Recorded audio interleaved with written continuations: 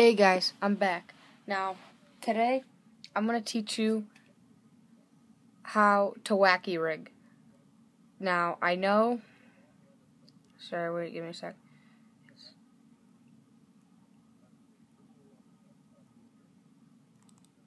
Okay, I know wacky rig's been coming up, but I've caught in my biggest bass wacky rig. I mean, I love it.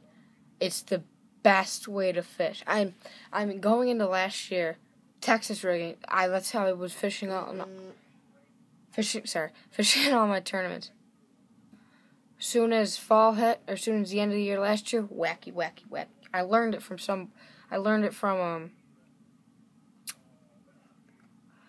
JoJo Bars 33.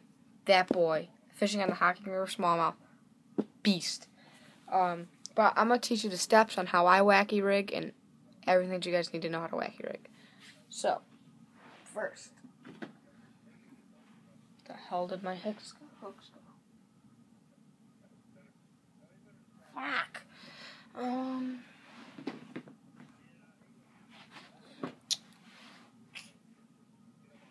This is really embarrassing. Oh. Dumbass. Okay. Shit. Balls. So first, I'm gonna show you is what I usually use.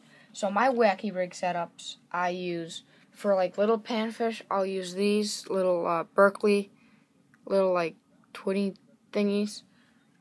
Sorry, I don't know their name. That's really embarrassing.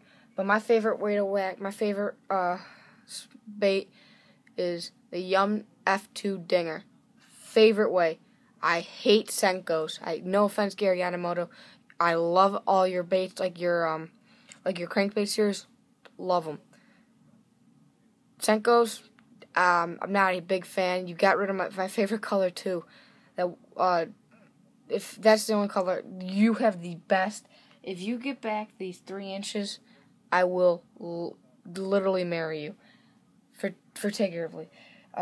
But this is my favorite way. It's the Yum F2 Dinger. This is the blue flock color.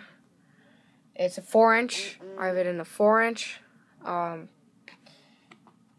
4-inch is my favorite color, watermelon pearl. And blue flock's my second favorite color. And this way for big boys, it's like the swirl bass color. I like it. You can Texas rig this or wacky rig it. And then I have like the white pearl color for early morning or late afternoon and evening. And then I also have the little XPS. I had these on my spinning combo, my new spinning combo. But the way I do it is my favorite hook to use is for small fish. I'll usually throw a Gamakatsu 1. Gotta throw Gamis. You just gotta throw them. Gamis or Trocars, maybe VMCs. But I'm not a big fan of VMC, but I do like their new 4-inch offset. So if you see, this is how I do it. I know some people, they put it, you see the slot? I think you guys can see the slot. You put the hook, you get your hook. You also can do it before. You can buy O-rings. This is so you don't, but I mean, my uncle gives me like 1,000 of them, so I mean, and I buy them a lot, so I mean, I don't really have to run out of problems. Plus, with my luck, they stay on. I can catch like 10 fish on one before it falls off. Sometimes if I'm lucky enough when they get to the boat or the canoe, they fall off. I can put my arm down and grab them. And they're really durable. To me, they're really durable. But so you rather put it in any of this is how I do it. I usually put it in any of the slot. My way to do it, I'm going to show you my way. I know there's other ways. Is to put it right closest to the end of the slot in the middle. Go down and up. And you should get something that looks like that. And that's literally what it does at the bottom. Now, some people, when they throw it, they'll just Texas rig it kind of. They go boom, boom, boom, boom. But I like to boom, boom, boom, boom, boom, boom. Makes more vibration. Boom, boom, boom, boom, boom, boom. Now, I mean, I've done this before, like a Patrick thing, but I also like do, bring it in. So like I cast it out and I bring it in like this. Hopefully this is good. Or it's better in water, trust me. But I like like this, but sideways. And there's a lot of vibration. And the way you know how to catch, and the way you know when you have hooked one, is the way you know is you'll see your line jump. Kind of like when you're text triggering or something, you can look at your line. You see it jump, I'll usually wait, I'll count a couple, I'll go 1, 2, and then set the hook.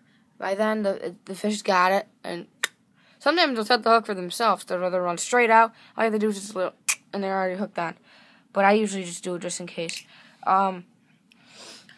I'll post some of the pictures of my biggest bass that I've caught on this, or my big bass, or all my biggest bass that I've caught. My biggest bass is 4 pounds 2 ounces. Should have been like a 6 or 7 pounder, but he was mad skinny. Yeah, I'll post the pictures on that. Also, when you're wacky rigging, you gotta take it slow. Like, I'll throw it out and I'll go jerk, jerk, one, just count slowly, or just do. That's how you do it. And where you want to throw it, sometimes you can throw it. I throw it basically anywhere, but my favorite areas to throw it probably when I'm close to shore, like from 0 to 10 feet of water, I'll throw it.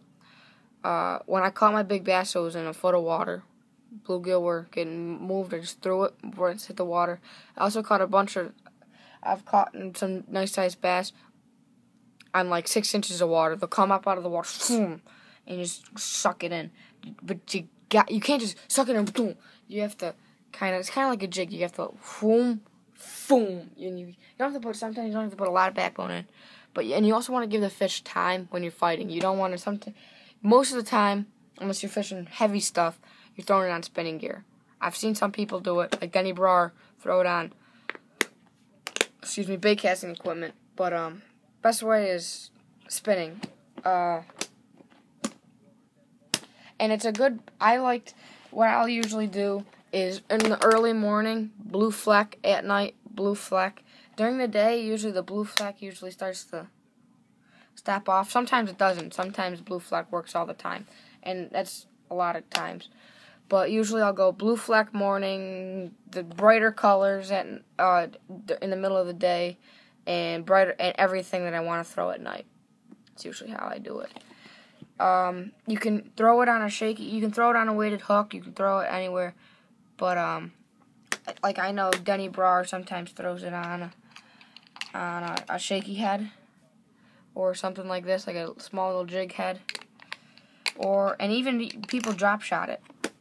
I saw one show on the Outdoor Channel where they were catching 5 pound smallies and drop shot, having it wacky rigged. Works just fine. So thanks for watching, guys. Comment, rate, and subscribe. More videos will be coming your way.